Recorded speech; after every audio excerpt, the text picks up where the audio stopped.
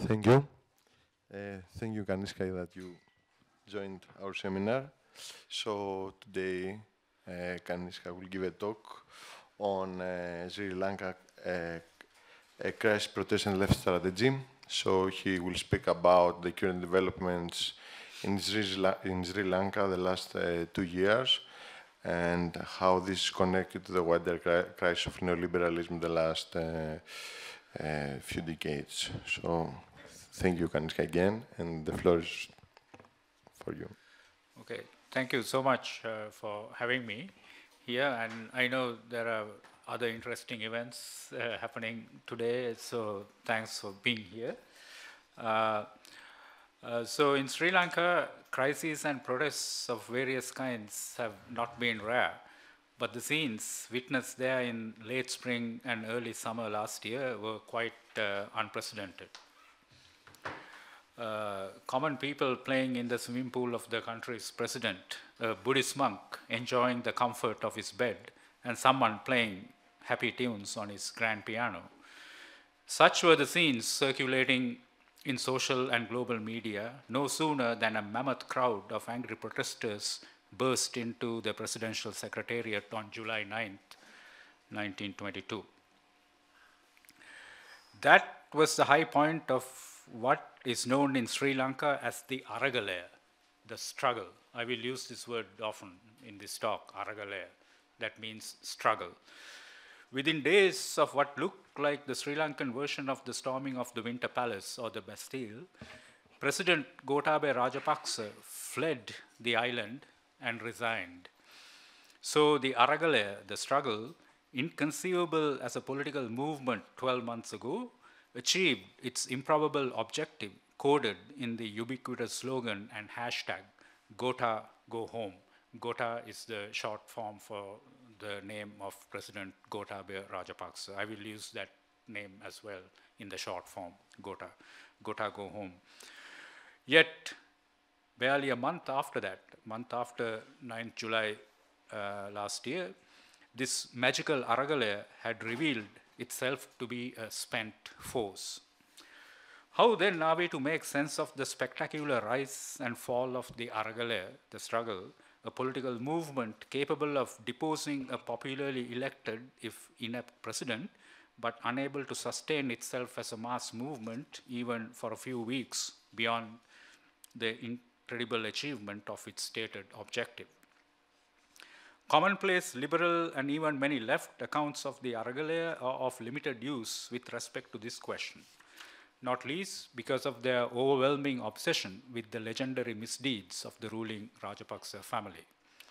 Typical in this genre is a report on Sri Lanka in The Guardian, July last year, featuring the expert opinion of Paikiyasotthi Saravanamuttu, the executive director of the lavishly funded Colombo-based NGO Center for Policy Alternatives. For him, the essence of what happened in Sri Lanka last year boils down to a familiar refrain. I quote, "The Rajapaksas were venal and corrupt. Their regime has nothing to commend itself," end quote. To judge from corporate and social media, much of the Aragalaya also thought rather like The Guardian, The Washington Post, The New York Times, and elite NGOs of Sri Lanka, that the allegedly pro-Chinese Rajapaksas were the real problem. But it was not quite so. We would be better served by a longer historical and deeper political perspective, with some attention to the economic dimension of the political crisis in Sri Lanka as well.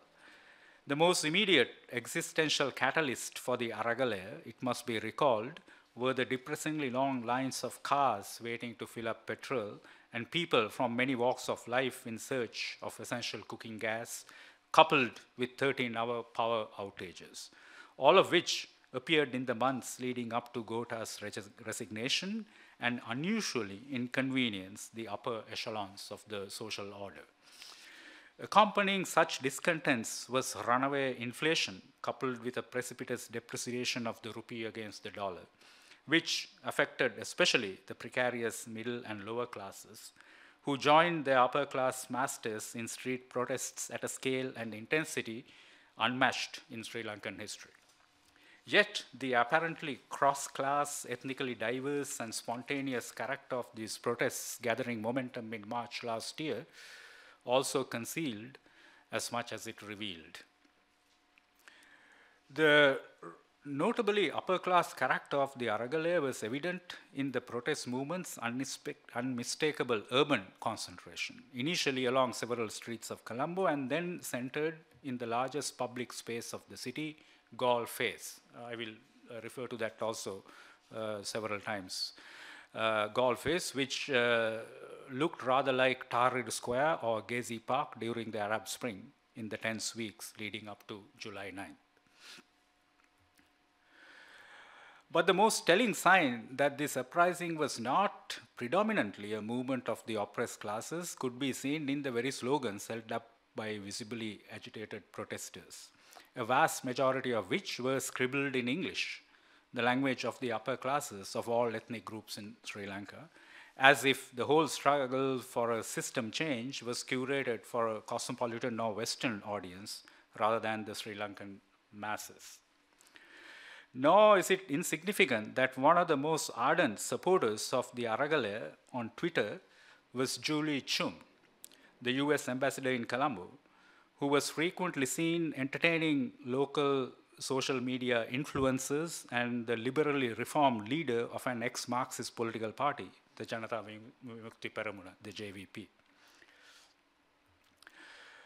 The impression of the Aragale in social media, which was heavily influenced by cutting-edge Sri Lankan advertising companies and NGOs with links to such organizations as the National Endowment for Democracy in the US, was much the same as that of the streets. Most of these protesters seemed fixated on the resignation of Gota or regime change, with hardly a reflection on the nature of the crisis that brought them into the streets and what could possibly address it. Aside from the not too infrequent injunction to get a loan from the IMF to presumably turn on electricity and start pumping petrol.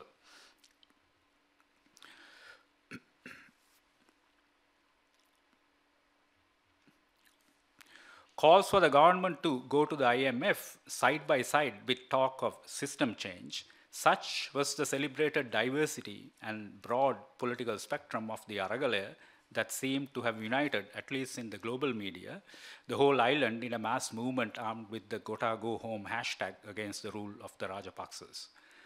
But as Althusser would say, every child knows that petrol queues, power cuts, and inflation were caused less by merely one nefarious ruling family, but more by dwindling foreign exchange reserves, itself the inevitable and overdue result of an economy that had run for too long on too much borrowed money. The COVID-19 pandemic, in the form of sharp drops in revenues from tourism and remittances from workers abroad, the two greatest sources of foreign exchange for Sri Lanka, only snapped an already brittle economic structure, one that had been importing more than it could pay for with exports and covering up the deficits with loans from various foreign lenders. This pattern, which had been most pronounced since Sri Lanka was opened up to free trade in typical neoliberal fashion in 1977, the last year in which a positive trade balance was recorded, this pattern is the real debt trap that needs system change. It is unfortunate that all too often Sri Lanka's debt trap is attributed only to China, which accounts for 10% of Sri Lanka's foreign debt, the same as does Japan, while nearly half of it is in fact owned by a few investors of finance capital, particularly fond of international sovereign bonds. BlackRock, JP Morgan Chase, Prudential, Ashmore Group, UK, Hong Kong and Shanghai Bank, Allianz from Germany, and UBS from Switzerland. Especially in view of the higher interests charged by these intrepid financiers from cash-strapped countries in the international sovereign bond market, we should note that more than half of Sri Lanka's recent debt service flowed into the coffers of these vulture capitalists. Their role in Sri Lanka's external debt was highlighted by an international group of 182 high-profile academics, including Jayati Ghosh from India, Thomas Piketty, Yanis Varoufakis and Kostas Lapavitsas in a recent call for significant debt cancellation as a means to address the country's acute economic crisis. The Committee for the Abolition of Illegitimate Debt also issued a statement called the Colombo Declaration on December 4th last year. In it, the committee advocates a position that I also endorse. We oppose seeking a bailout agreement with the IMF as a way out of the crisis. I'm quoting the Colombo Declaration here. We are aware that the policies funded by the IMF have worsened Sri Lanka's food and energy dependency and insecurity, exacerbated the ecological and climate crisis, greatly increased inequality, and reinforced the trend towards an authoritarian regime. The government wants the IMF loan to resume debt payments to the bondholders and negotiate a reduction of 10 to 20%. This will certainly strengthen the bondholders. We feel that it can be reduced by 80% if Sri Lanka avoids the IMF route and continues the suspension of debt payments. In this case, it would be in a strong position to demand a buyback of bonds at an 80% discount. So one of the positive developments of these statements on debt is that there's a growing awareness of the problems of the IMF route that is being promoted by the dominant interests, both globally and actually locally. There are these debates. So one such discussion is scheduled to take place on the 22nd of February with Yanis Varoufakis, Jayati Ghosh, signatories to that statement that I mentioned, with Indrajit Kumaraswamy, a former governor of the Central Bank of Sri Lanka and a very neoliberal ideologue, in his approach to these matters, as well as Ali Sabri, who was briefly the Minister of Finance, at the height of the crisis. And it is also good to have some perspective on the nature and the composition of the sovereign debt. So in this graph, which was very graciously given to me, I didn't make it, by the chief economist of UNDP in Sri Lanka, Vagish Gunasekara, you can see the red line, which is the international sovereign bonds, as a percentage of the sovereign debt, and the black line is the total amount of commercial loans, as a percentage of the sovereign debt. So the time frame is from 2005 to the present, more or less. The role of these private lenders or vulture capitalists, as my former student who wrote about them, Drew Kaufman, likes to call them. See, these vulture capitalists, who have targeted many developing countries with structurally weak economies like Sri Lanka's, can be better appreciated with some historical background. It would be therefore useful as critical observers of the crisis in Sri Lanka, such as Shiran Ilanperuma, a young journalist in Sri Lanka, and Matt Withers, an Australian academic who studies the Sri Lankan economy, and Prabhat Patnaik, the well-known Marxist economist from India, as these people have done, to see Sri Lanka's present situation in a longer political economic perspective, one that contextualizes the debt trap as a systemic problem dating back to even colonial days, obviously with new developments and severe symptoms in our own neoliberal times. As Shiran Ilanperuma says, I quote from a very interesting article that he has written about the debt crisis and the protests. Here I'm quoting, Sri Lanka's debt crisis dates back to the colonial plantation economy it inherited from the British Raj. When Sri Lanka gained dominion status in 1948, the economy was divided into a peasant sector dominated by subsistence agriculture and an export-oriented plantation sector dominated by cash crops such as tea, rubber, and coconut. The country's first government, on the advice of the World Bank, recklessly squandered foreign currency reserves while avoiding major industrial investment.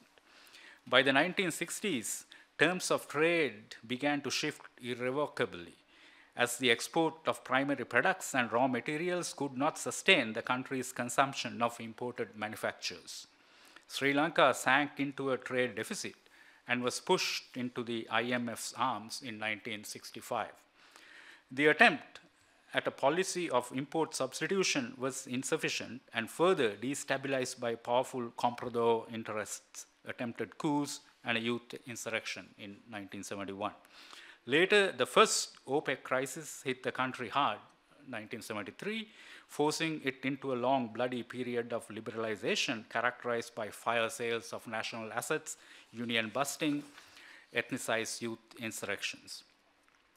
Since then, and the ethnic conflict, of course, is not unrelated to these economic problems.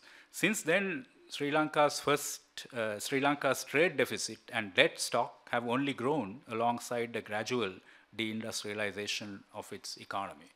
That's the end of a long quotation from Shirani Lanperuma. It was the Sri Lankan Marxist political economist S.B.D. de Silva who laid out most comprehensively the background necessary for understanding the debt trap of Sri Lanka and similarly colonized countries in his great book, The Political Economy of Underdevelopment, published in 1982. In this unjustly forgotten work,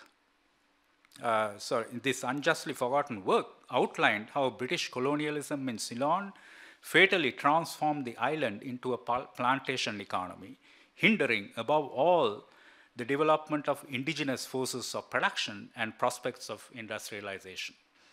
The book also offers a much-needed critique of the dubious views on underdevelopment and prescriptions for development proposed by modernization theory and mainstream economics, by explaining how policies derived from these doctrines led only to what Andre Gunder Frank called the development of underdevelopment.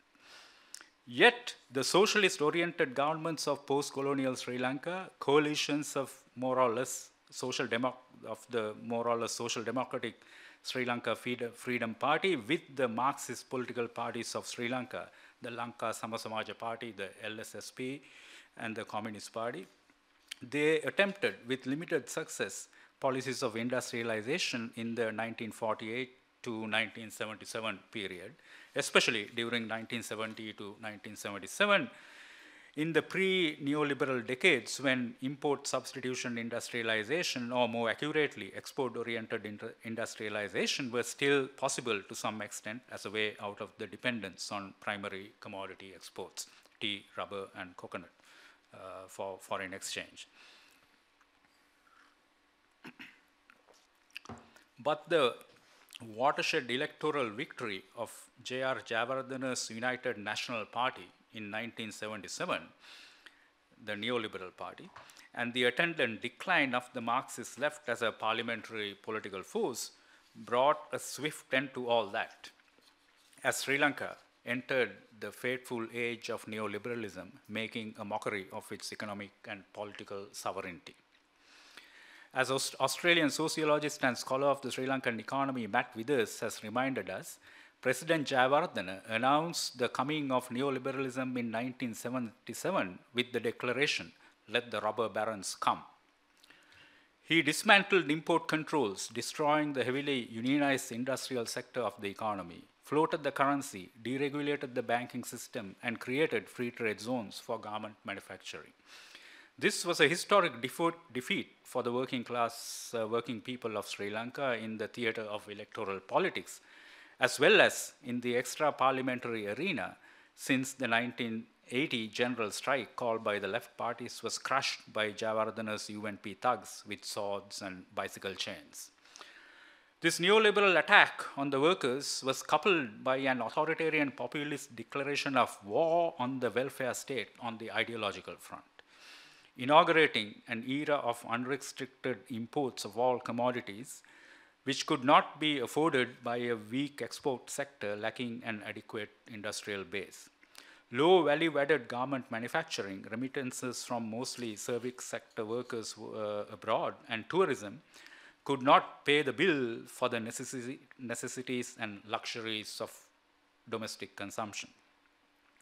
Over the next 4.5 decades, terms of trade worsened at one point to 50%, the value of imports approaching that of exports by a ratio of a ratio of 2 to 1. With increased reliance on borrowing to cover the trade deficit and to finance public expenditure amidst tax holidays for global capital and local merchants, the external debt to GDP ratio rose to 65% in 2019, and the public debt to GDP ratio exceeded 120% by 2020. With regard to human welfare, the World Food Programme and the UNICEF have both warned that 6 million Sri Lankans, nearly 30% of the population, are today food insecure and require humanitarian assistance. In his assessment of the current economic crisis in Sri Lanka against this historical backdrop, the renowned Indian Marxist economist Prabhat Patnaik raises two important questions that relate the neoliberal longue durée to the present conjuncture. Who is responsible for the turnaround in Sri Lanka's fortune from being a model welfare state before the onslaught of neoliberalism to being the sick man of South Asia today? And second question, while everyone would agree that the Rajapaksa government must take responsibility for the economic collapse, where exactly does the government's culpability lie? Readers of the New York Times, the Washington Post, and the Guardian will be familiar with the standard Western answer to the first question. As Patnaik puts it, I quote, "The American establishment and the new cold warriors of that country put the blame on the Sri Lankan government's close economic relations with China," end quote. This view is a predictable geopolitical economic response given Sri Lanka's strategic location on China's Belt and Road Initiative and being next to India, although it lacks any explanatory value. Its popularity among Washington ideologues and their European underlings is nonetheless understandable if we recall how and why Gota handily won the presidential election in 2019 and how his ruling coalition party, the ruling coalition, also won a two-thirds majority in the parliamentary election of 2020. These overwhelming electoral victories were essentially a popular reaction to two issues: the dismal failure of the previous Sirisena Wickremesinghe government, the UNP coalition government, to deliver on its promise to eliminate the corruption of the former regimes of Mahinda Rajapaksa, as the Sirisena Wickremesinghe regime became embroiled in a corruption scandal of its own. And the other reason is the consequences of its aggressively neoliberal economic policy. So to quote Ilan Peruma again, Gota's rise to power and the family's comeback in 2019 after their electoral defeat in 2015 was initiated less by ethnic politics and more by the neoliberal policies and corruption of the Sirisena Wickremesinghe government, which had entered into an IMF agreement in 2016. Withdrawals of subsidies on fertilizer and fuel had sparked protests by farmers and fishers across the country, and that is the Rajapaksa's main voter demographic. A multi-million-dollar bond scam illegally conducted by the central bank governor had dismayed the middle class, which was hopeful for an end to corruption. High indirect taxation had driven up the costs of living for the urban working classes. High interest rates and import liberalization had affected the fortunes of the domestic agricultural and manufacturing sector, end quote. The popular mandate received by Gota's regime in the 2019 and 2020 elections emboldened them to pursue some policies at odds with the previous government, including a few that departed, even if mildly, from the prevailing neoliberal practice and even rekindled repressed memories of import substitution industrialization efforts of those left-leaning coalitions, including the Marxist parties, the Trotskyite LSSP and the Communist Party. This was signaled by the appointed as the governor of the central bank in the Gota regime, the heterodox economics professor W.D. Lakshman, whose courses at the University of Colombo once featured Marx. As Ilan Perumal notes, this move was poorly received by the comprador capitalists and economists at large because Lakshman was well known as an ardent critic of the IMF and neoliberal policies. It indicated a modicum of ideological conviction by Gota's government, not for socialism, but for a national capitalist industrialization inspired by the East Asian Tigers growth model. Moreover, Gota's party, or at least its supporters, also signaled that they would move Sri Lanka out of the orbit of US imperialism by refusing to sign the USA's Millennium Challenge Compact, the MCC, or to reinforce military agreements with the USA. It is therefore naive to assume that Julie Chung, the US ambassador in Colombo, was entertaining chosen politicians, social media influencers, and NGO leaders at her residence as the Aragale was in full swing merely for purposes of entertainment. Now, Patnaik's second question concerning the role of Gota's government in the crisis, it is easy enough to note the series of their policy mistakes that worsened an already precarious situation marked by the pandemic. As Patnaik points out, the most obvious errors include a populist tax cut worsening the fiscal deficit, a ban on the import of chemical fertilizers leading to food grain shortages, and excessive borrowing from private lenders in the form of international sovereign bonds. Although the previous government ramped up this trend of selling international sovereign bonds and are responsible for 70% of the debt to International Financial Corporation. That's a detail. As Matt Withers says, however, the fixation on Gota's interventions in the economy has lent support to a simplistic belief that Sri Lanka's macroeconomic problems would disappear under a liberal market economy that is free of corruption. Characteristic in this regard is the allegation of corruption directed mostly at the ruling Rajapaksa family rather than the big businesses that are reported to have parked their revenues and profits in dollars overseas by fraudulent misinvoicing or by using illegal means of money transfers such as Undial and Hawala. For Patnaik, I quote, "The problem with all these explanations, however, is that they completely ignore the role of neoliberalism in precipitating the Sri Lankan crisis."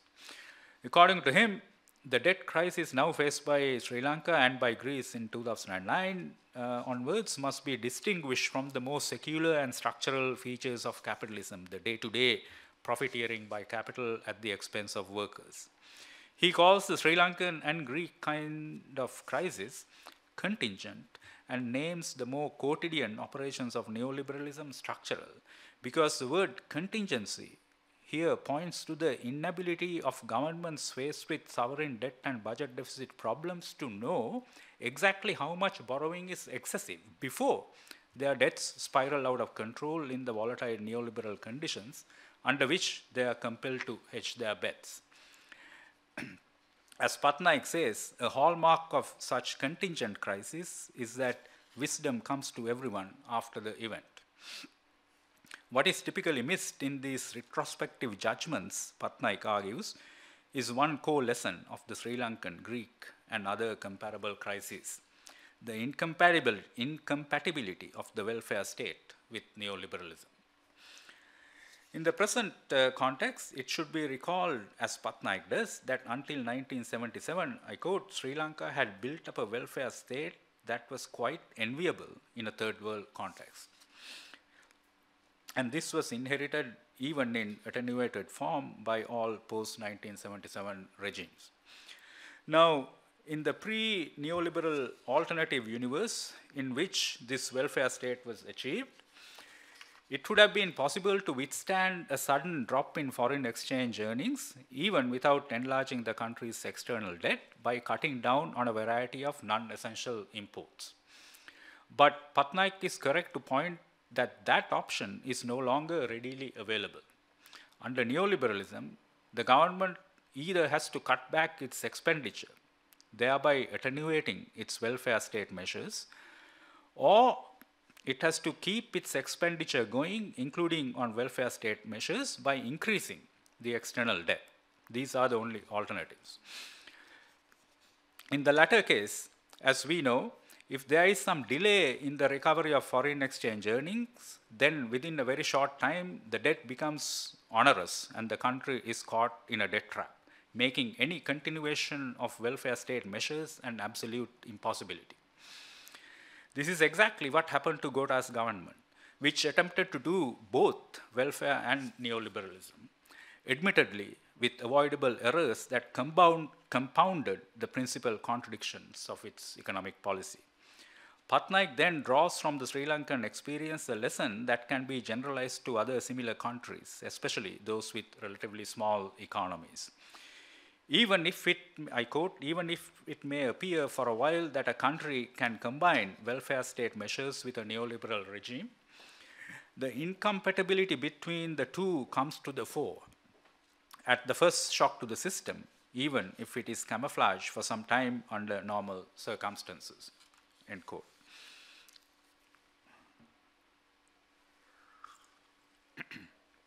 But let us not forget, in the middle of all these details, the essential contours of the Sri Lankan crisis. The basic form of the neoliberal prosperity ushered in Sri Lanka by the so-called open economy was aptly captured by Peter Kenneman, the former leader of the Communist Party, in an election speech in 1982, which I still remember from 40 years ago. Here he compared J.R. Jayawardena's 1977 UNP neoliberal regime to a village idiot throwing a wild party on borrowed money, only to then demand that all the guests share the debt and the hangover.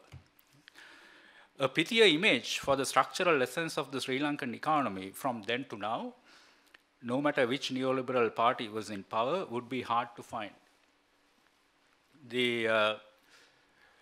The real question concerning the economic crisis in Sri Lanka is not about how it happened, but why it took this long for an Aragalaya, a struggle against it. Panagiotis walked in at exactly the right moment.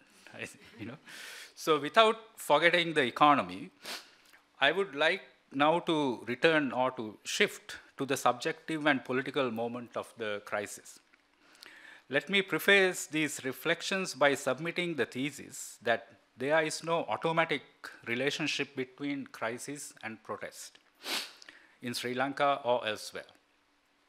I am, of course, following here Alain Badiou's thesis that there exists no transitive relationship between economics and politics.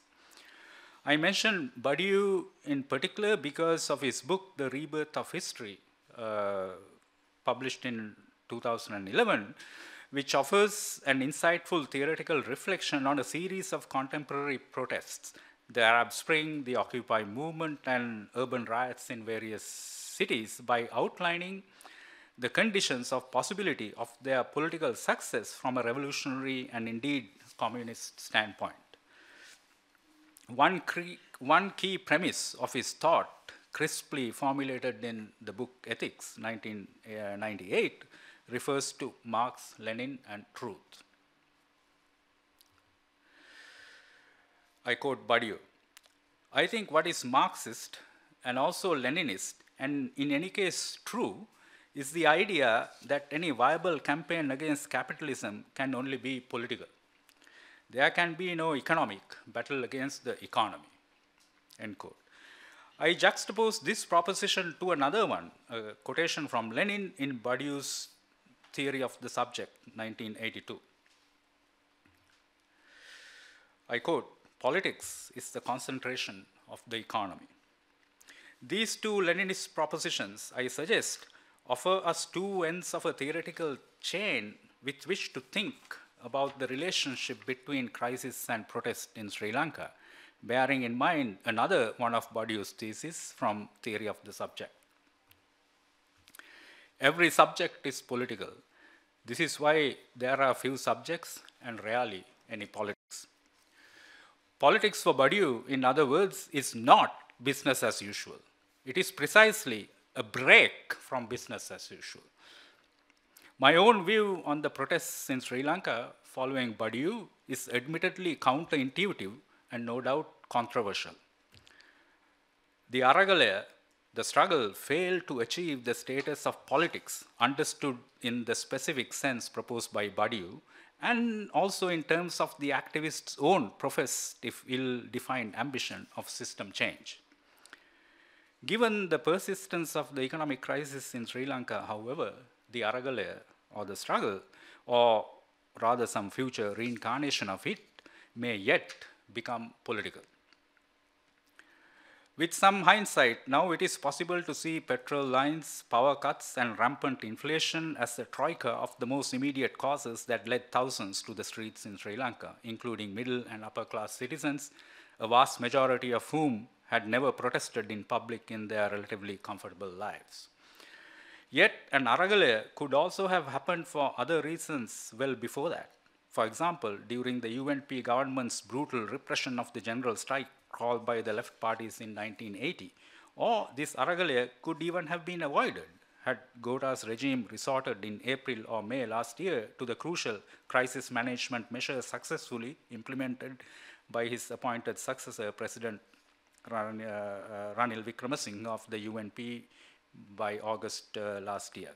And that measure was the rationing of fuel with an efficient QR code system that was on people's mobile phones, which indeed got rid of petrol queues and abruptly neutralized the most vociferous and vacuous middle and upper class segment of the Aragalaya, leaving only a hardcore of the Inter-University Student Federation and the Frontline Socialist Party, together with a handful of independent socialists, anarchists, and other postmodern activists, to take the Aragalaya beyond the spectacle of July 9th.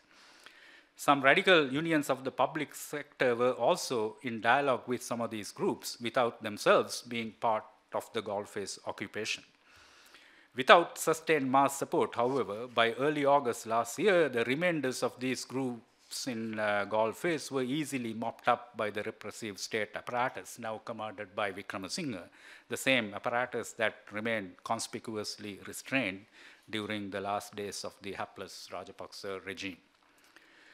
Nonetheless, an overly negative judgment of the protest movement in Sri Lanka, despite evident shortcomings stemming from the vanguard role played in it by petty bourgeois and computer bourgeois elements, would be undialectical. Although it cannot be understood without reference to economic condition, the Aragalaya was above all a political process and a subjective experience. It enjoyed an autonomy of its own, which cannot be reduced to objective factors, including the dead weight of dominant class interests in it. Indeed, no observer of the prefigurative encampment set up in Galle-Face by the most creative and dedicated activists of the Aragalaya could fail to register in what was called the Gotago Gama, the reference to the actual location, the same kind of radical, utopian, and youthful political energy that animated Tahrir Square and Gezi Park during the great mobilizations of the Arab Spring. Galle-Face from April to July last year became the central site and hive of agitation outside of neoliberal capital-O parliamentarianism in Sri Lanka, thanks in large part to the students and other activists who occupied that public space and transformed it into a space ripe for politics, a space suffused with wide-ranging debate on what is to be done, artistic experimentation, and other emancipatory activities. At a distance from the limits of liberal democracy, here a new generation awakened itself from its neoliberal slumber in the subjective act of making the Aragale. It is against this radical subjective political backdrop that the rapid dissolution of the Aragale in the late summer of last year must be understood. How could a mass movement infused with such idealism and potential simply vanish from view as a political force in spite of the persistence of the objective conditions of crisis?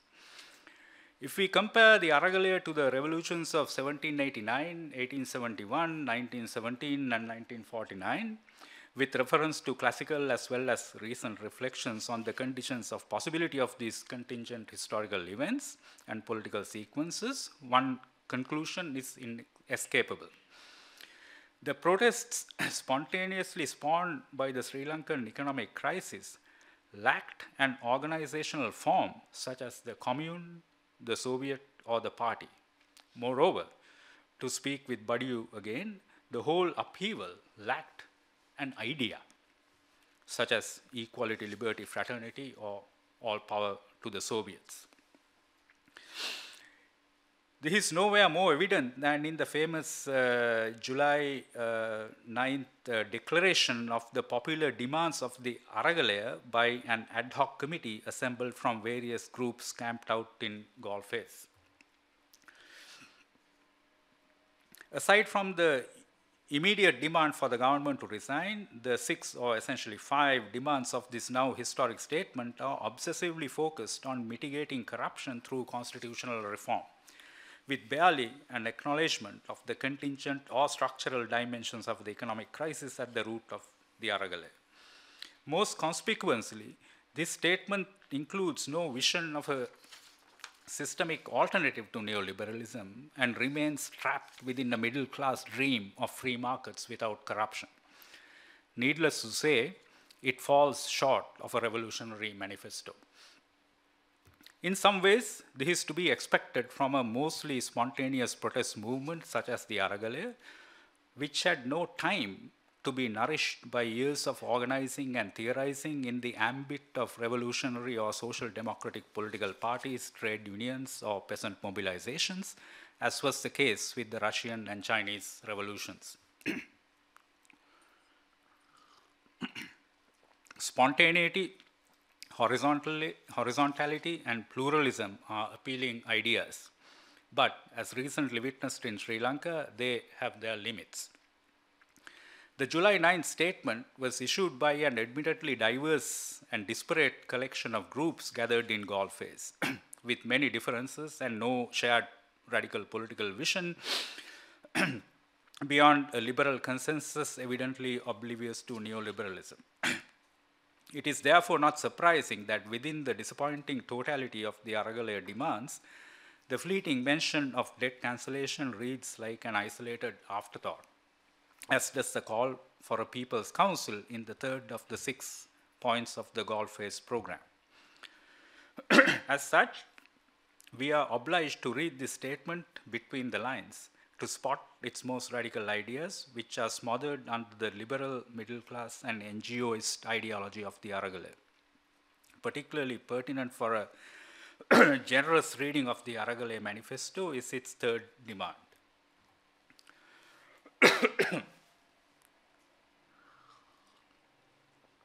So this is the third demand. I'm quoting.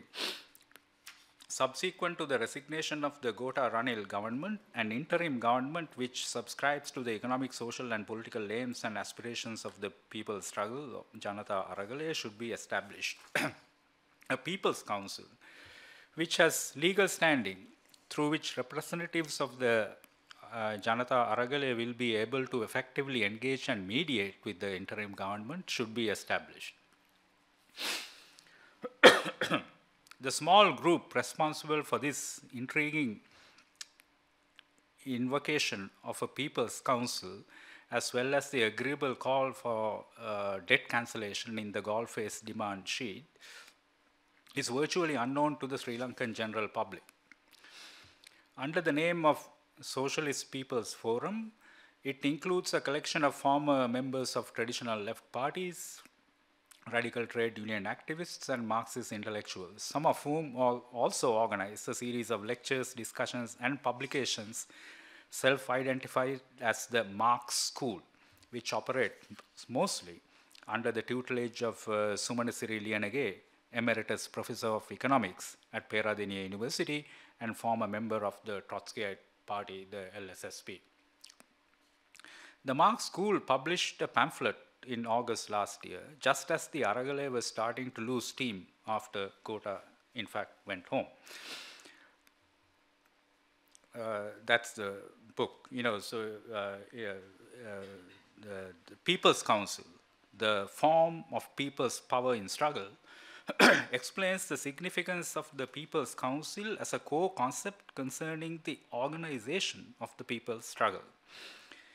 It is in this text that we find the only attempt to theorize an organizational form adequate to the Aragale from a radical political standpoint, in an argument that closely follows, in this book, the experiences of the Paris Commune, the Russian revolutions, 1905, February and October 1917, and May 68 in France.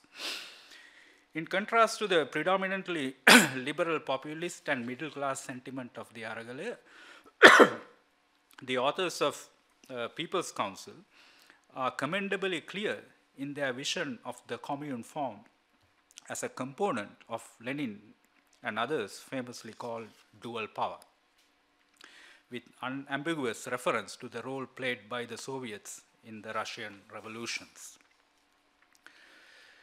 You won't, of course, hear about any of this in the Guardian reports on the Aragale, but the revival of the notions of dual power and commune form by a distinct minority of activists seems to be the most promising contribution of the Aragale in the realm of Sri Lankan political thought.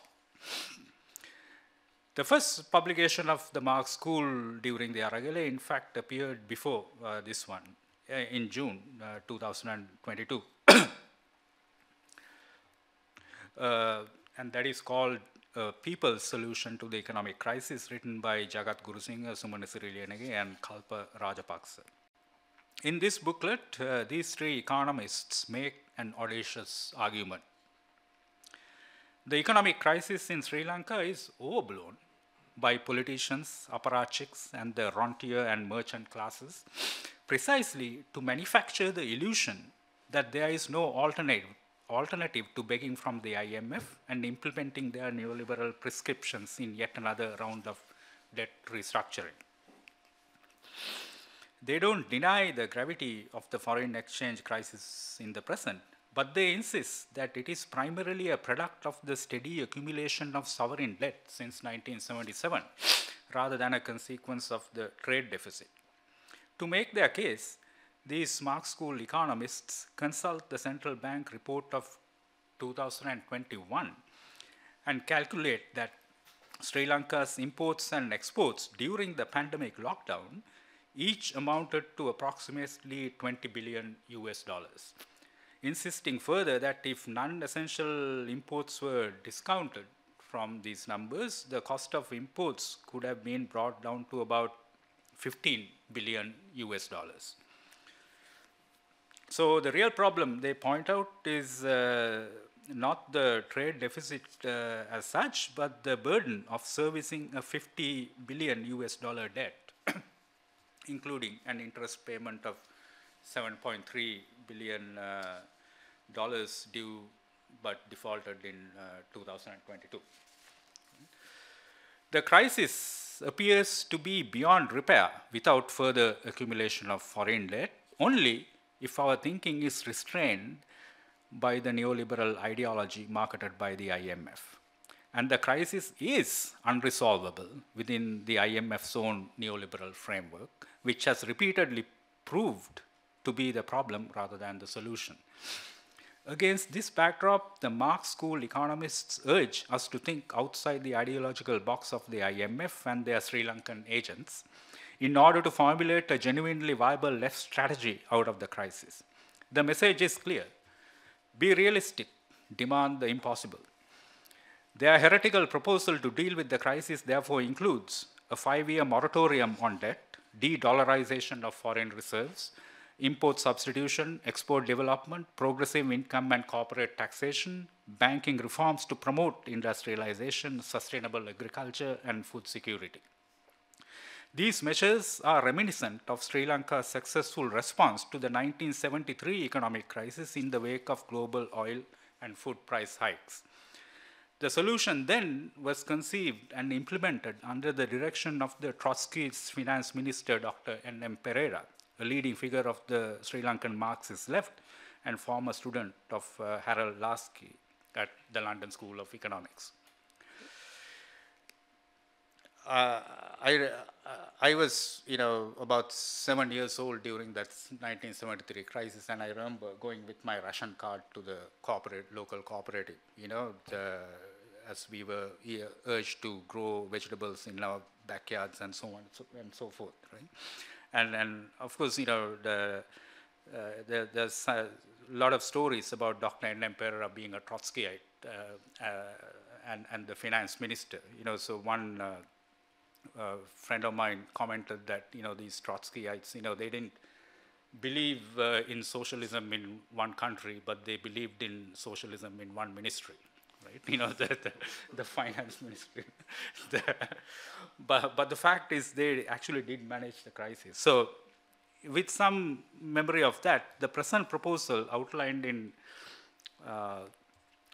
People's Solution to the Economic Crisis by Lienege and his comrades likewise focuses on the need for national economic planning and industrialization, the importance of which cannot be overstated in the Sri Lankan context. So this is a graph again from Vagisha Gunasekara, the chief economist of UNDP in Sri Lanka, showing how the kind of the decline in industry, in the neoliberal era, especially the last 3 decades. Anyway, in general, the proposals of the Marx School are predicated on 3 principles that are fundamentally opposed to IMF's neoliberal and indeed imperialist policy prescriptions. Responses to the economic crisis should not place a disproportionate burden on the lower classes, nor should these responses to crisis further increase the sovereign debt. And the sovereign debt itself shall not be permitted to undermine the sovereignty of Sri Lanka. A third publication from the prolific Marx School appeared in October last year, as the government of Sri Lanka was locked in secretive negotiations with its predatory creditors over a new IMF package of basically debt bondage to finance and frontier capital. It is entitled The IMF Prescription, a Cure or Another Disease. And this booklet is dedicated to the renowned Belgian Marxist economist Ernest Mandel. This publication too offers a stinging critique of the neoliberal policies advocated by the IMF, especially the raising of interest rates, reducing welfare, and devaluing the rupee, all of which are likely not to save but to sink Sri Lanka deeper into crisis with greater inflation, unemployment, and loss of national income as well as industrial capacity. The authors of this little book are especially critical of IMF's effective opposition to a national economic plan to raise productivity in Sri Lanka. In response, they recommend a discriminating policy on imports, development of industries for domestic consumption as well as exports, and measures to rein in illegal yet widespread outflows of foreign exchange from Sri Lanka. They conclude by urging Sri Lankans to break decisively with the stranglehold of neoliberal capitalism brokered by the IMF. We must, of course, bear this in mind. What I have just presented is a sampling of the thinking of only a handful of radical activists trained more or less in the Marxist tradition who could not, during the course of the events of last year, become the driving force of the Aragalaya in the face of other well-endowed organizations hovering over Galle groups favored by the media and cheered by the US ambassador.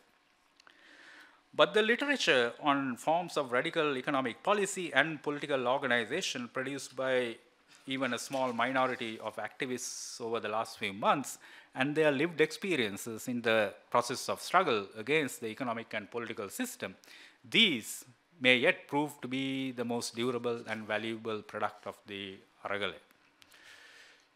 And there are other books that I haven't talked about. This, for example, is a collection of articles from the daily newspaper or the weekly now newspaper of the Communist Party.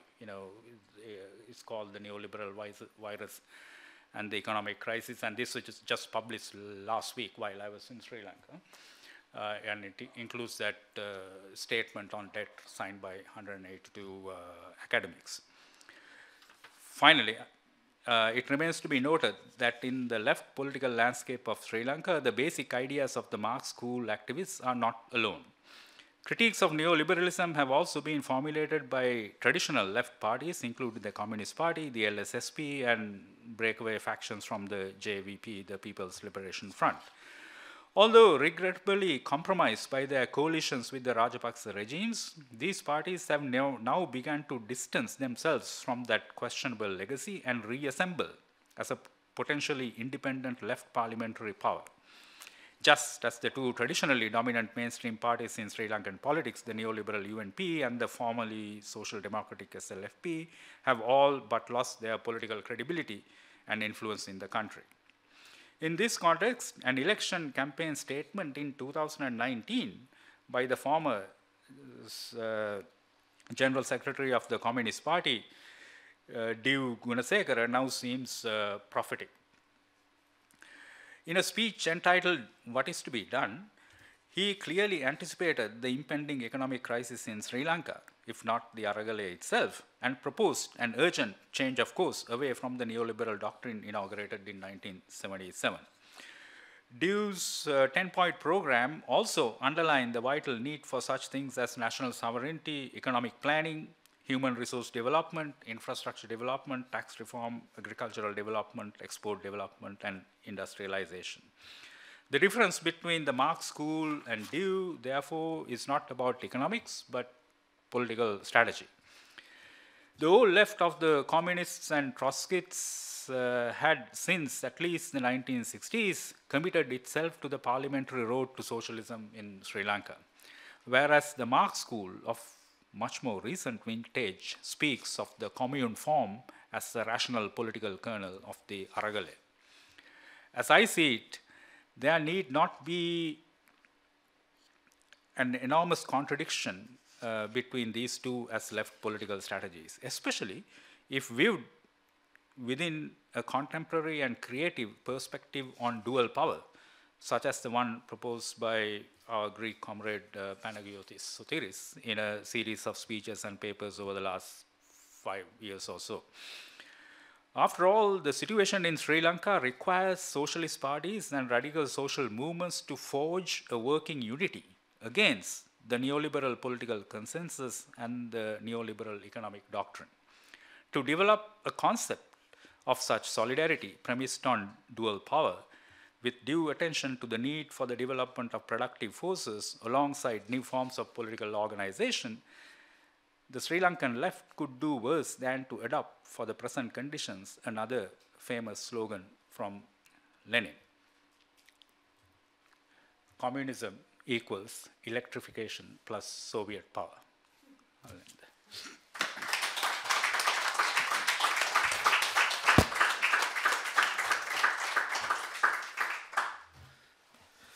Thank you, Kanishka, for this very interesting discussion. So now, if there is any question, who would like to ask something on Kanishka's talk? Thank you. Can we get a microphone for the recording, please? Hello? Can you hear me? No.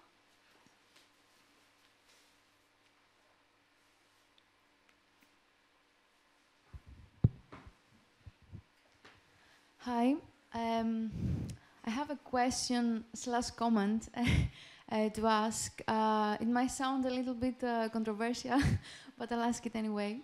After I've read Graeber's Debt, the first 5,000 years, an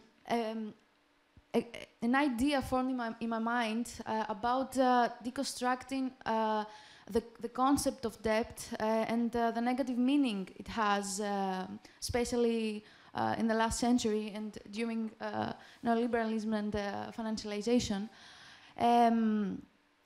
I believe a common mistake the left does is connecting debt to neoliberalism. In my mind, a welfare state has to have debt because its purpose is not profit, so debt is inevitable. I think that the whole discourse of the left nowadays, not the whole left, but a lot of leftist parties, especially in the countries that were hit the hardest during the 2008 financial crisis, are focusing on a debt narrative, and that is similar to the narrative the neoliberal governments and parties have, because taking as an example the current government here in Greece, they're focusing on economic development through investments, which is the core of neoliberalism. So that's the question in my mind. Should we start deconstructing the idea of debt? Should we focus, as Badiou said, more in politics than the economics per se? Thank you. Okay. So, yeah, like, in fact, it's one of the books that I kind of showed in the images. There is a brief discussion of David Graeber's debt. So but anyway, my kind of perspective on this is, of course, what is important is what kind of debt and on whose terms, right? So the problem, in the neoliberal context, that Sri Lanka has experienced for since 1977, the kind of debt that we have been forced to work with is not really a political decision coming from the people of Sri Lanka. There's no democracy about it. So it's a situation in which the sovereignty of the people has been undermined. So in this case, debt actually works there's an imperialist aspect to it, but also there's a class aspect to it. So people within, so the imperialist aspect is, of course, it is the interests of, the class of, finance capitalists and rentier classes in Sri Lanka are going to, for them, they have been, mostly comfortable, with this kind of debt, but it really hurts the workers, the peasants, and so on, right? So we have to understand, with all due respect to David Graeber, we have to understand the imperialist and, class dimensions, of how debt actually works in particular historical and political contexts, right? So my approach to this question is to ask, okay, like, for example, to become concrete in this situation, because I was involved in various discussions about the politics of, going to the IMF for a debt restructuring agreement, in Sri Lanka in this present situation. So if you kind of follow, the IMF kind of prescription, with cutting state expenditures, reducing the debt that way, and also raising interest rates, who is this going to benefit, right? You got to ask, right, this kind of question. So it is really the class of finance capital, and in Sri Lanka itself, the rentier class, people who own assets, right, who are going to benefit, right? So and I say this partly also because there is a negotiation behind closed doors going on with the creditors, sort of overseen by the IMF, right? So who's negotiating? There are three very influential economists advising the president of Sri Lanka in this negotiation, with the creditors, right? One of them is the person going to debate with Yanis Varoufakis on the 22nd of February, in that event that I showed, Indrajit Kumaraswamy, and there are two others, Shanta Jevarajan and Shamini Kure. So when these academics sent that letter on debt cancellation, right, or debt relief, this is being recorded, right? So yeah, I'll say it anyway. So I was also one of the signatories. I also signed that letter, and so somebody sent this letter to these advisors, to the president, and they kind of wrote back. One of them, wrote back, and maybe even made a statement in public, saying that this kind of request or demand for debt cancellation is very counterproductive, in the situation, right? So I was wondering, in that situation, whose interests are these people promoting in the negotiations with the IMF and the creditors, right? Are they promoting the interests of all Sri Lankans or like a particular class of Sri Lankans, right? So I would always try to ask who is going to benefit, from a particular approach to debt, right?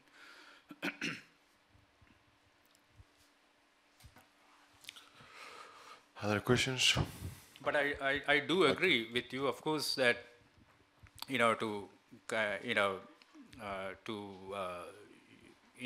it is, you can easily imagine scenarios in which it is eminently reasonable to borrow, but again, it depends on for what purpose and for whom. So it's Yeah. the location of capital. Yeah. Where it's going. Yeah. So the welfare state needs borrowing too, right? Hello. Hello, thank you for your presence here. I would like to give us a short comment on the de-dollarization strategy you talked about. And more precisely, if it's possible, I want you to comment us on the perceptions around that strategy, especially on the people who were in Sri Lanka, on the classes. Okay. So this is also a very, controversial question, obviously. So the fact that the dollar is the default currency of the world is a problem, right?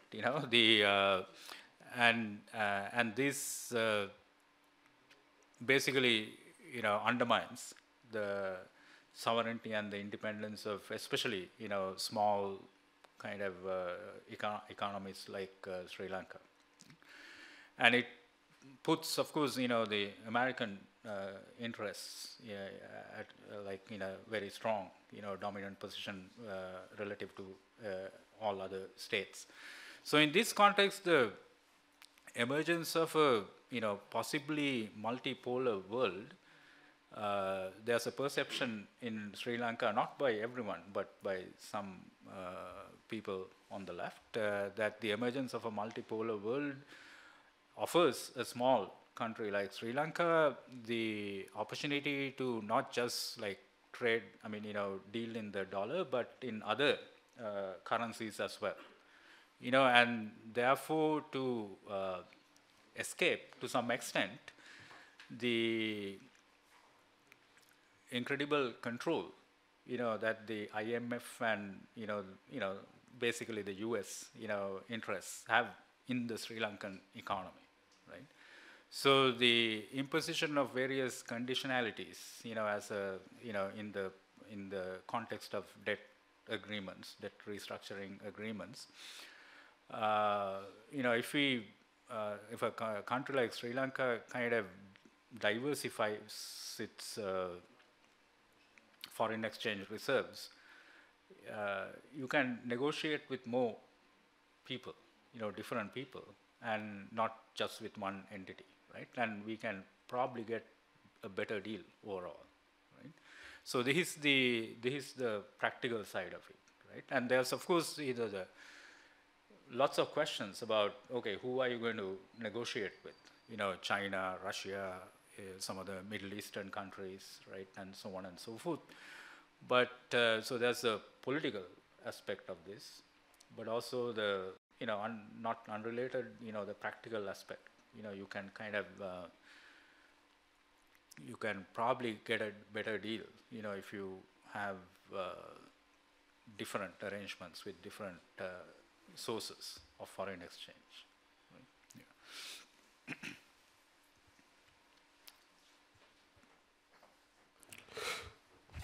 Yeah. Panagiotis. Well, first of all, many thanks for your presentation and your writing on this, and your other writing on the Sri Lanka situation. I was wondering a little bit if you can expand on the question of the pertinence of the notion of dual power. I mean, I think one of the questions to be asked, and I will use a phrase from Gramsci. Gramsci says at some point that the crucial question is for the subaltern to become state. He does not mean simply to, be the state or, gain. He means that they have this kind of aspiration, the aspiration that it is possible to have, let's say, a subaltern governmentality in a certain way.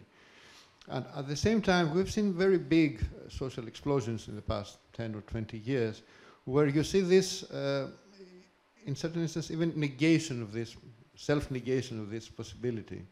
If you look at Gilets jaunes in France, for example, you have an enormous, force, and at the same time rejection without this kind of aspiration that we can rule this country in a different way. The Greek situation was more contradictory on that. That's why perhaps we even started thinking about dual power.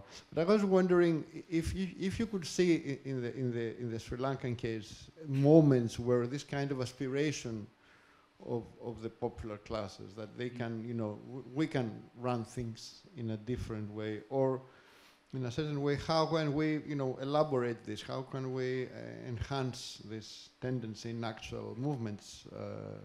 Well, but you basically negate that, but that's another, that's another story. I was wondering, what do you think upon these questions in particular? Yeah. For me, this is actually the most important and current political question.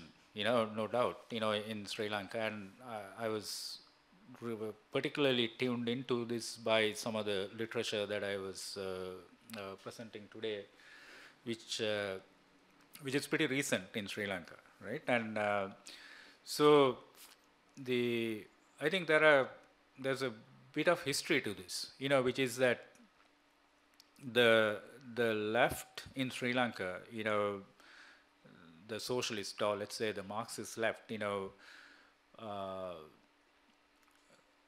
started in the 30s, right, and formed cadre-based, parties, starting in the mid-30s, and became were very successful in the earliest elections. It's kind of like the French Communist Party immediately after the Second World War, the Italian Socialist and Communist parties.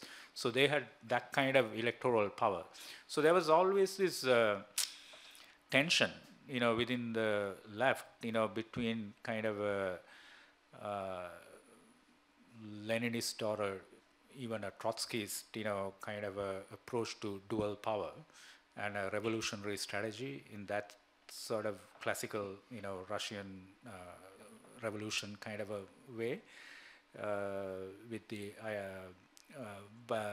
on the one hand, and kind of the more social democratic, the parliamentary road to socialism, right? So in the 30s, 40s, this tension was very much more productive one, but I think after the 50s, through the 60s and 70s,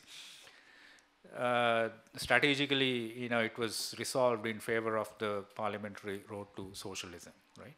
But then in the 70s, there were various groups, that broke away, from the two main left parties, the Trotskyite Lanka Samasamaja Party or the Socialist Equality Party, and the Communist Party, from the mid-50s also lined up with very much with Moscow. So there was the Maoist breakaway from the Communist Party and further breakaways, and so on. And some of these breakaway groups then attempted, formed this party called the People's Liberation Front and attempted a revolution, insurrection in 1971, but not with like a very sophisticated idea of dual power, but like more like a insurrectionary and even putschist kind of a attempt, right, in 71. So after that, these debates kind of like, the left, neoliberalism became dominant and the left became kind of a very weak as a parliamentary force, and these discussions kind of more or less disappeared. So they actually were revived last year, by some of these young, very interesting activists, right, that I was talking about. So right now, I think there's a situation where the old left parties are no longer electorally powerful or politically very influential, but on the other hand, there is this sort of like popular protests, and which are very ambiguous, and that's one thing I tried to explain. There's a very upper class and a middle class and very liberal aspect to the protests last year, but but within that, there are these groups that I particularly featured in the discussion today that are very serious about reviving, an idea of dual power. So what they what they mean by the dual power, and particularly their own kind of attempts to think through what I call they call the commune form, is kind of is very close to Lenin, I think. So they are trying to imagine the organizational form of like a workers' subaltern kind of a form of power that is capable, at least initially, as acting as a counterweight, to the liberal democratic state, as a more organic and more directly democratic representation of people's power, right? So this is where the discussion is at the moment, right? And some of the discussions of the on dual power in the 2 or 3 books that I showed you, they actually happen kind of in a very spontaneous way as well. So Sumanis Rilyanage, I remember, he's like posting on his Facebook page, a paragraph for, like a few passages every day as the movement, struggle was going on. So on their feet, they're thinking, okay, people are occupying this space and having all these discussions, but there's no real agreement, among the various people in the streets and Golface, that public space, about what this struggle, what shape this struggle could potentially assume, right? And so it's a kind of an ongoing, fluid kind of a discussion at the moment, right? But I think this is where this is the most important kind of strategic political discussion that is going on right now, in my view. So, I mean, your paper, the series of things that you had written, for me, were very thought-provoking in this sense. As you pointed out, there's a kind of the very specific understanding of dual power, coming out of Lenin, that was extremely conjunctural, because Lenin was writing, this stuff between February and October in 1917. But Trotsky is more kind of a retrospective, writings on dual power, puts it in a longer historical perspective, right? So dual power is a kind of a scenario that we can see in a number of revolutionary situations, even going back to the English Revolution, right? So and there are more kind of other approaches within the Bolshevik Party that is different from Lenin. Again, as you point out, the Zinoviev-Kamenev kind of position, right? About how this relates to the idea of a dictatorship of the proletariat and a post-revolutionary government, right? Should that kind of government also have as a counterweight, something like some kind of a counterweight in the form of a dual power arrangement, to make sure that the workers' and peasants' interests are adequately and fully kind of present and represented, right? Yeah, these are open questions, Panagiotis. So so at least I'm happy that some people have brought it up in the Sri Lankan context, because without it, I would be, to be honest, at a loss, to think about, okay, how to make sense of what happened, right? Yeah. Philippa? Thank you very much. Maybe there was a debate in the French television between Alain Badiou Yeah. and Yanis Varoufakis. Yeah. Some years before, and actually it was a very harsh debate, because Badiou was very aggressive towards Yanis Varoufakis, because of course Badiou thinks that Varoufakis is a reformist, and all his ideas are very soft, let's say, in order to change things. So it was a very interesting discussion, where actually we can understand that there are a lot of contradiction between different schools of thought about what to do, because of course strategy is interesting, but in order to do what? Okay. And so you said that between the Marx school and the Communist Party, actually there is no so much contradiction. But I'm wondering, maybe there is actually, because you said, okay, what we can do, and you remind us solutions that we know that they are there since a very long time. For example, industrialization, or try to build a new economic growth model and things like that. Okay, but these ideas, we know these ideas, but we are living in a world where the global machine of the capital, let's say, flows are very complex. And actually, we even when we try to work on that, I mean, academic in the universities, researchers, it's very complicated thing. So it's how much possible is to find the real path in order to have a breakthrough about what to do. Because, unilaterally, a country like Sri Lanka or Greece, We cannot do a lot of things. And we need new, new ideas, new ways to stop this, this free flows of the capital around the world. So we need new processes, let's say. And I'm not sure that we are thinking about that. We're discussing a lot about strategy, but not about the content of the policy change. Yeah. Because all these ideas are old ideas, okay? Industrialization, what it means today? We have a digital capitalist system. So what means exactly industrialization? Even for a country that was, as Greece, Sri Lanka, exactly the same path.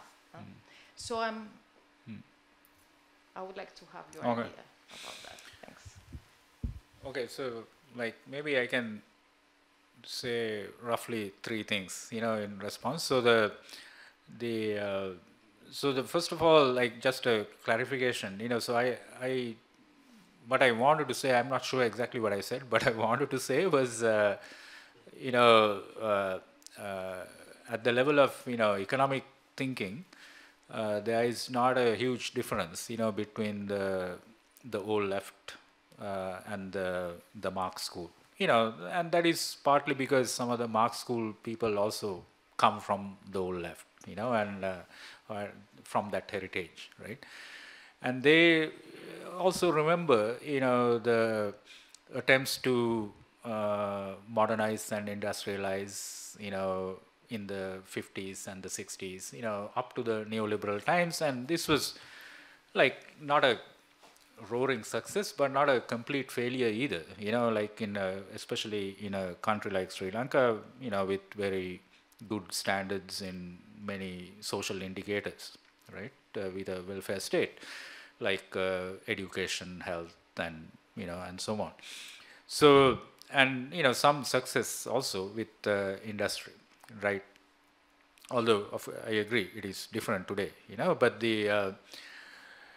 but I also wanted to say that there is a difference, between the old left and this sort of kind of thinking represented by the Marx school when it comes to political strategy, right? And that is because the old left has for many years thought in terms of parliamentary politics. Now the Marx school, they were basically kind of the Marx school existed before the Aragale or this struggle, right? A few years before. I mean, I have participated in some of their events. I did some lecture on Gramsci, for example.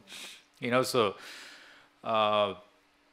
and that's how I know that they are the ones who inserted that phrase, in the demand.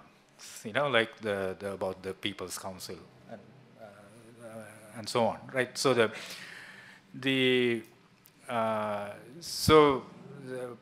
at the level of political strategy, there's a difference, right? But I think this difference is not a kind of a, it could be a productive difference, not a completely irreconcilable contradiction, right? If we start thinking through the notion of dual power, that is another use of this concept, which is to say that the actually existing state is a form of political power, but there's another form of political power that can come from the, let's say, to put it in non-Marxist language, from the grassroots or from the bottom up, let's say, okay? So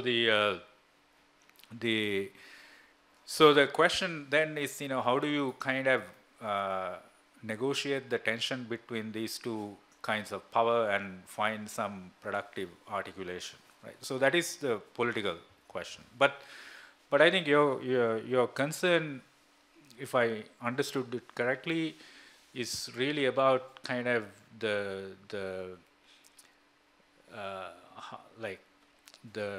difficulties, of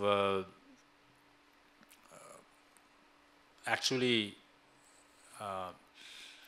becoming economically sovereign and independent, right? As at the level of countries. Now, this is, of course, very difficult. I don't dispute that at all.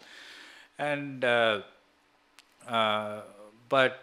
but again, on this question too, there is a bit of a history, from the kind of the tradition of, the non-alignment, kind of non-aligned politics, and especially the tri-continental, tradition within non-aligned, the non-aligned movement, to form some kind of, international solidarity, between various countries to, create alternative economic relations at a broader global and regional scales, right? So Samir Ramin, talked about the idea of delinking, right?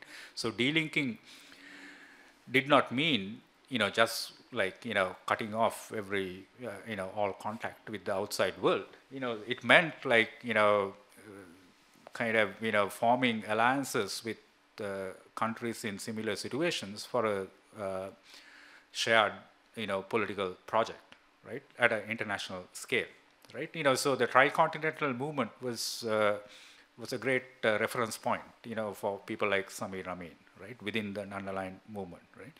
So I think we need to revive, rebuild some of those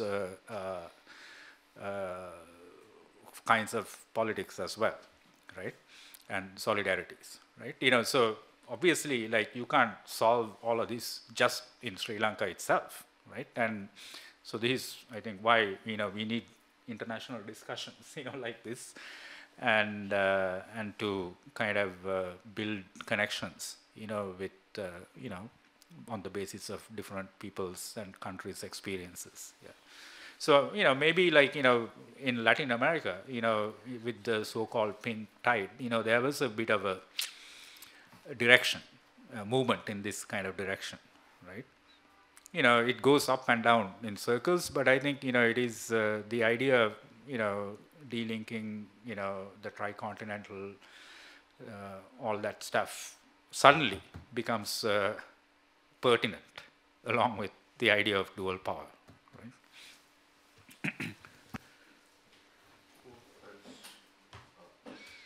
Who else wants to ask something? Any other question? Okay, I have to ask then some stuff. So my first question is that if the political differences between the communist Trotskyist and the more commune stuff are related with religious or racial differences within Sri Lanka. The second question is, to which extent I would like to tell us a bit about the experience of the 1970s. That you said that there was an attempt against IMF and all this kind of stuff.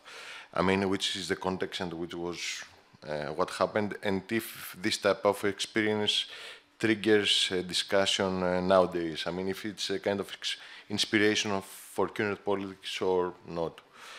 And the third thing is that I agree with what you said, and about the delinking and the experience of Sri Lanka. Does exist any discussion within these people that you mentioned about the Latin American experience? Because, for example, the debt crisis has already happened. It's not really a new thing between in Latin America. There was not 100% successful, but yeah. And the fourth question, so okay, and I will. If you find any analogy between the Greek and the Sri Lankan experience of the debt crisis. Okay, so maybe I'll start with the last one.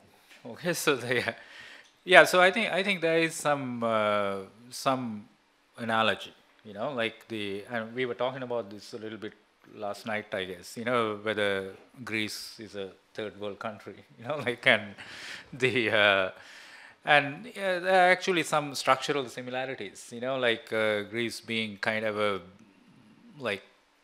peripheral zone, of Europe, and also being a largely service economy, with not a very strong industrial base, and again having the same kinds of structural problems with that, right? And some basic formal structural similarities can be observed for sure.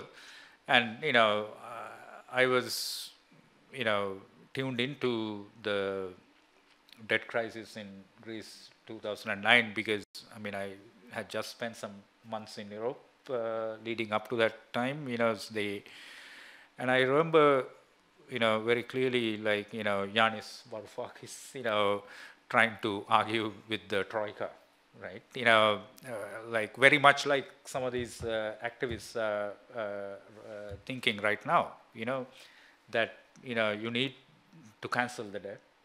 And, putting us in more debt is actually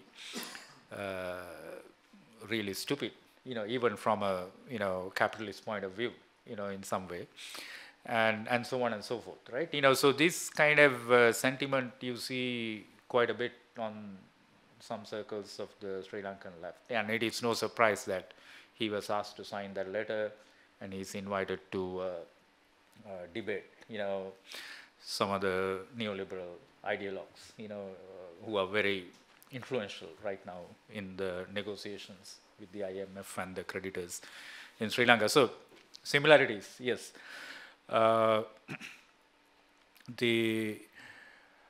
The other questions are a little bit difficult for me to answer, particularly Latin America. The thing is, like, of course, there's no example I can think of where a country has really dealt with this problem successfully, to offer a model for everyone else. But this is because, this kind of thing cannot be done individually, by one country, right? So here I agree with you. I think, we need a bit of a broader systemic change, so you need like regional alliances and a kind of a some way of, cooperation for countries in this situation, right? So in the 60s, 70s, the ideas of delinking was sort of had some traction, because it was still the time of the non-aligned movement and the tricontinental aspirations and so on. But after the after neoliberalism became kind of hegemonic, globally, that became only an idea, so it was very difficult to put into practice. So I think today, maybe like, if American hegemony, comes to an end and, there's some kind of a, I don't know whether it's going to be succeeded by a better model, but if there's some kind of a more plural, like, I don't know, with other countries also becoming equally influential in the global economy, a new situation could emerge, right? And so we have to be open to that possibility and think creatively about what the opportunities are. Right? And so, there's a, a professor based in Netherlands, who has written a lot about the Sri Lankan economic issues, Howard Nicholas, heterodox economist. So he did a lecture in Sri Lanka while I was there in the last couple of weeks, and so he was asked this question whether, okay, if we don't go with the IMF, what are the options? Right, where we still need that, as and to come out of this. So what are the options? So he said, well, actually, there are other options. We can kind of negotiate with bilateral loans with number of other countries, right? It doesn't have to be with these like the international sovereign bond traders, in Wall Street or wherever, right? And so it's just that, we have been so programmed and trained to think that there is no alternative to the IMF and that kind of neoliberal prescription. So you got to break from that, and how to break, of course, is the question. But I think the possibilities are emerging, right? And we need to kind of think, they may not be like the the most kosher, politically, and so on and so forth. But they are emerging, and we need to take them very seriously. I mean, there are other questions too, like this, the 70s, 77 time.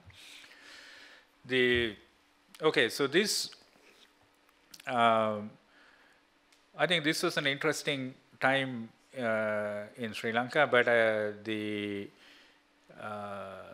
and I think I did mention in passing that 1977 was the last year in which Sri Lanka actually had a positive budget and a foreign exchange balance, right?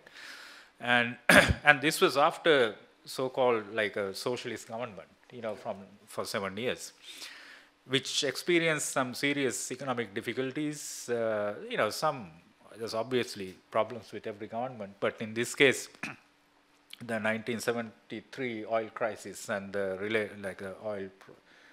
oil prices and related,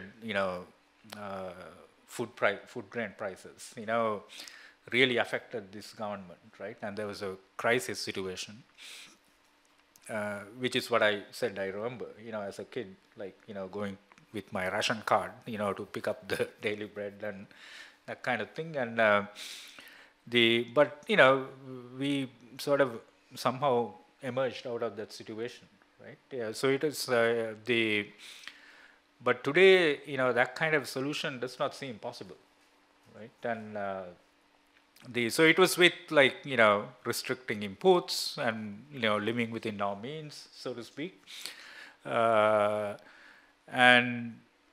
trying to promote productivity industry in whatever ways we could, and whatever you think of the Cold War and the Soviet Union, I mean there was a lot of aid for industries from the Soviet Union and the socialist bloc, right, for countries like Sri Lanka.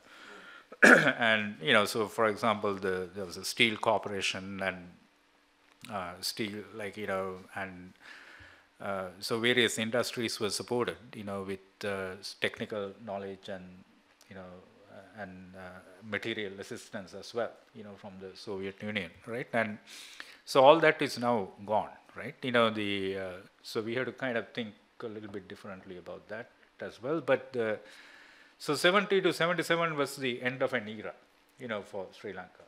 After 77, it is all pretty much neoliberalism. Right? Yeah. I also have a question, Kanishka, of a different kind. Thank you very much for your talk. Actually, I was wondering, when I looked at the pictures you were showing about, the protesters, you said that they were addressing a Western audience rather than the Sri Lankan masses. What is that Western audience? Part of the Western audience is also the IMF, is also neoliberalism. Very often we see, in protests like we saw in Hong Kong, hoping for an intervention from the liberal West. So what is this audience? What is the audience that they talk to? Is this representative of all protesters, or are there different kind of protesters there with hope to achieve different things? So I just wanted, because yesterday we also talked about the use of English language by the Sri Lankan elites as a way of distinction from the masses. So I was a bit intrigued by that aspect of the revolt, as it were.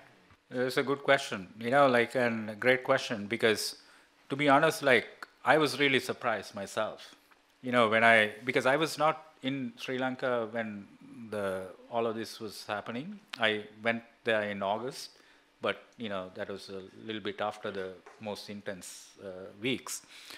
So I also looked at the images from WhatsApp groups and Facebook and so on and so forth, and I was completely stunned to see all these signs in English. Because I grew up in Sri Lanka and I've seen many protests. I have never seen a political protest with English signs, right? So this is like a completely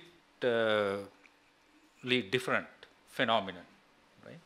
So I thought what this meant, and it is because, on the one hand, there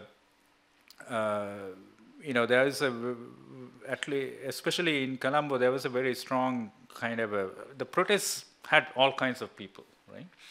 But it was the way it was represented, in social media and in the mainstream media, and even in like like in private kind of communications, had a disproportionate amount of English, which meant that at the level of representation, if not in the actual numbers of people on the street, the middle classes and the upper classes were clearly dominant, right? So this was kind of so that's one thing, right? So that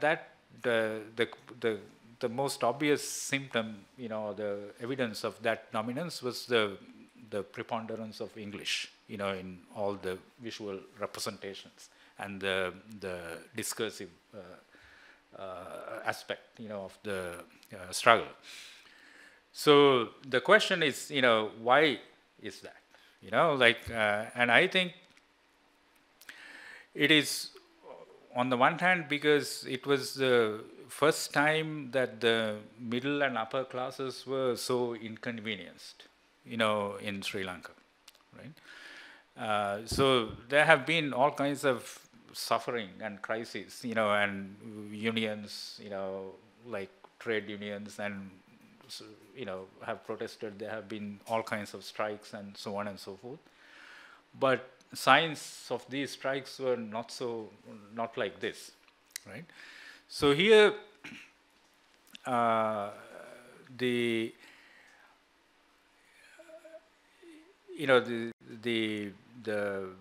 maybe part of the explanation is the social media itself lends itself to English in some way, with the hashtags and that kind of stuff. But beyond that, I think there was a kind of a involvement of various media companies, advertising firms and so on, which actually kind of, when the spontaneous movement started unfolding, there were other interests, including the American embassy, and various sort of machinations, behind the scenes, trying to kind of direct the struggle in a particular direction of regime change, wanted by certain kinds of global powerful interests, let's say, right? So the English is the lingua franca of that influence. Yeah. Any other question? Anyone who wants to ask something? Okay. So thank you, Kanishka, for the discussion and your talk, and thank you everyone who attended the event. And now we will have a drink, but before the drink, in 14 days from now, on 24th, we'll have a new seminar that is on behalf the people who will speak are coming from Reporters United, and network of reporters, aiming to support and investigate journalism in Greece. So, and the talk will be about the scandal that has, emerged in Greece about wiretapping. So, thank you. Thank you.